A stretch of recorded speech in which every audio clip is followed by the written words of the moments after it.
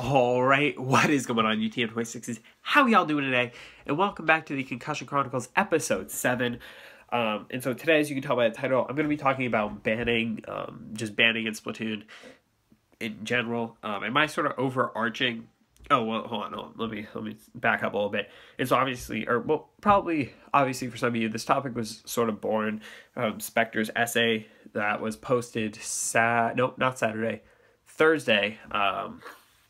Thursday evening, and I was going to make this video a while ago, but I just wanted to give it time for me to actually think about it and sort of form my opinion. And so basically my overarching opinion on banning is that nothing in the current metagame or just in the current game in general needs to be banned out entirely. Like, no tournament currently needs to be like, okay, this is way overpowered, it needs to be banned.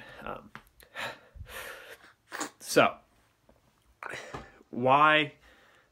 And we'll use quick respawn as the example here because it was the ability that Spectre sort of brought up in the essay, and it was the one that was talked about most in like the replies and everything. And so obviously for quick respawn, right, it gives you way more lives, or not way more, but it's giving you more opportunities and chances to impact the game and just to get kills, right? So, but when using quick respawn, you're obviously giving up something else. Maybe you're giving it, like, we'll use defense up as the example here. So maybe you're running, like, I don't know, main and 3 subs of quick respawn, right? So let's say then you replace that with a main and 3 subs of defense. So now, instead of having that however much time it is that you're saving on your respawns, you're now maybe able to take an extra shot. And we'll just say it's one extra shot, because I don't know the calcs off the top of my head. And obviously it depends on what other people are running. Now, the reason, like, and so maybe, like, again, it may be, obviously quick respawn stacks a lot better than defense up or really any other ability does, which is why people do think that it should be banned. And I understand that, but I don't think it's such a difference that it really warrants being banned. And also, you have to understand that you are still having a respawn timer. It's not like you die and you just magically appear back at your spawn. You do have to take... There is a time that you are spending in, like, the kill cam and respawning. And so with that being said, that time, let's say you're running your defense up. Maybe instead of dying, you take that extra shot and you end up getting the kill. You're now not having to respawn and you're still alive. So not only is it... are you not losing that time that you have to respawn, but you're staying alive and you're still being able to be productive in game. And so that's why, like, as much as, like, quick respawn, it can have an impact in the game. And again, obviously it only, like, it only takes 1 respawn, but it also only takes living 1 kill. Right? So as much as you can say, like, yeah, but maybe you'll get that 1 respawn in at the end of the game, you can also counter that with, yeah, maybe you'll live that extra shot and you'll then end up getting the kill that wins the game. So there's just, it balances out, right? It's a give and take, because you're giving up something in order for you to get that respawn. So moving on to sort of where I could see banning being useful and sort of like in making the game better, right? Because that's the main thing. If I thought banning quick respawn would make the game better and more competitive, sorry, I just had a notification come up on my phone, I would say yes, do it. But I don't think that it would affect the game in a positive way, obviously. So now moving on. And again, I'm sorry that I'm all, like, nasally and everything. It's just my allergies. So moving on to where I could see quick respawn being effective. If Nintendo were to change the way that abilities are done and subs and specials are done to where it's no longer a fixed set, and you're no longer, like a fixed set for both your weapons and your abilities, and where you sort of had the opportunity to choose, and it was done on a point system, so where certain abilities, maybe the ones that provide you with invincibility, cost more points than something like one of the rushes.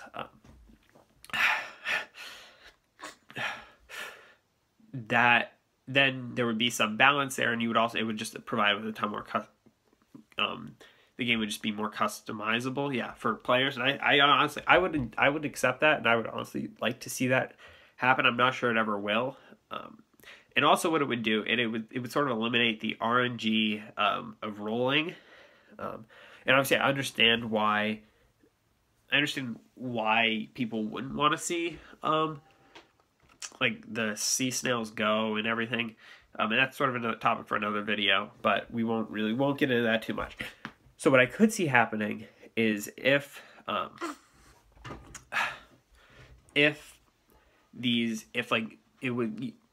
decided to go to this more customizable format, what I could see happening is tournament leaders being like, okay, we're going to give each team an X amount of bans.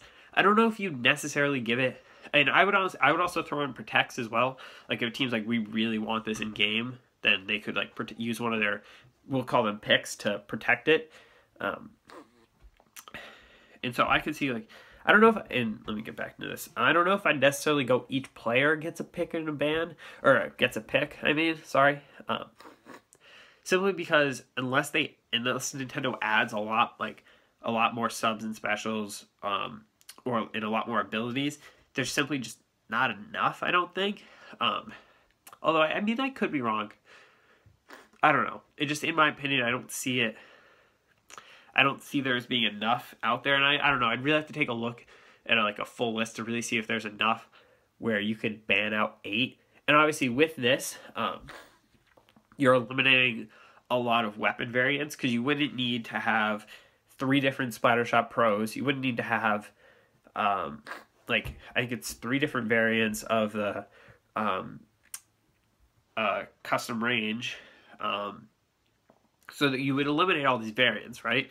Because what you would have is you would simply have the weapon like model and the base weapon with the stats that it has, and then you would be able to pick the summon special that you want. Okay, now, and so I think that would be, I think that could work. There would obviously, I don't know, maybe depending on how like the game would balance out and just the mechanics of the game, there may need to be certain builds that are just, that need to be like, you cannot use this in tournament because it would just be overly strong. Like I don't, like, just using an example, like let's say like with how the game played, a pro with a Kraken was just like that much better. It got to the point where teams were literally just running 4 pros with Krakens. So now obviously there are the bans, so a team could go and be like, all right, no pros or no Krakens, but then you're losing a piece of the game there. But anyways, let's move on. And just sort of like an example of how this can be applied. So let's say you're playing Chimera, right? And you're like, okay, we don't want Dude with a Pro, because Dude with a Pro is just that much better than our player with a Pro, but our player is a really good 96 player. So what we're gonna do is we're gonna ban the Pro because our player feels that they will have a better matchup with Dude with whatever weapon he decides to go with against our player who's using the 96. And so, but then on the other side, maybe Dude knows, like, all right, hey guys, I know if I can use the Pro, I will dominate at least this one player. And so whoever gets to pick, or if there's multiple picks or whatever, they're going to use their pick to protect the Pro. And so it would allow us for a lot more like strategy to be implemented into the game that also wouldn't affect. But this also, like, obviously wouldn't affect the core gameplay. You know what I'm saying? So, like, public matches, like ranked and turf war, wouldn't be affected to the point where, like, you're literally missing out on parts of the game because something is unbalanced. And I think that's probably where I'm going to end the video. I hope I made sense. I don't really know. I sort of rambled on. and I'm also running out of breath because I can't breathe out of my nose. So either way, guys, thank you so much for watching. Obviously, if you enjoyed, you know, earthquake that like button. Leave any like comments you have on my opinion in the comments. And I'll see you guys next time. Goodbye.